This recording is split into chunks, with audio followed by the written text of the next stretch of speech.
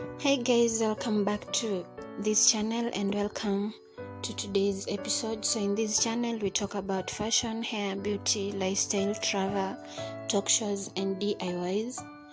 And on to today's episode, I'm going to show you guys how to apply and how to style your natural 4C and 4B hair using SoftnFree styling gel. So my hair is already clean and moisturized because you want to make sure that your hair is clean and your hair is moisturized and your scalp not left dry before you can have this gel applied on your hair. And so after ensuring that all this is done, then you just need to part your hair. That is, if you want any styling or any style. And as for me, I wanted a line in the middle, and that's what you're just seeing me do. I'm just making sure that my line is straight so that I can have my hair slicked down behind into a ponytail before I can start my gel application. So it depends with which style you want. So then I'll have my hair slicked down or combed back into a ponytail, as you can see in the video, and then I'll just go ahead and use my styling gel. In this case, I'm using SoftnFree styling gel, and this gel is not talked about so much, and I can promise you it's a really nice gel. I like it, I love it because it slicks down my hair so good and so perfectly.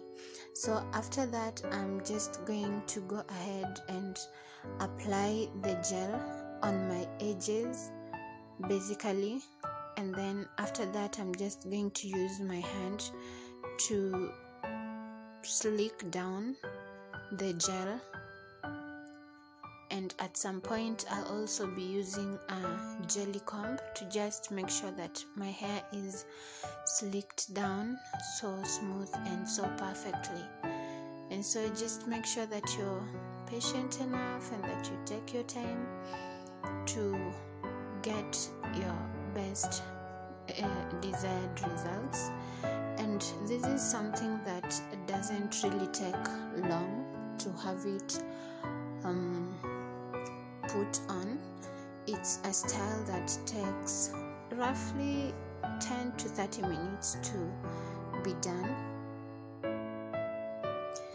And I forgot to show you a step, because after my gel is already applied, then I'll just go ahead and wrap my hair using a satin hair or head wrap, and then I'll just let it sit for a few minutes before I can have it taken off. And then thereafter I'll have my extension. I'll wear my extension and then I'll be ready to go. So I forgot to show you this part where I wrap my head using this satin hair wrap, and I think I'll do another video so detailed, showing each and every step, each and every bit of whatever I do, so that you can get exactly everything that I do. And most of the time when I wear this style, I don't like wearing it with my edges on. I like it when my hair is all slicked behind and when none is left for the baby hair. So in this video, in this style, I'm not going to have any baby hairs done.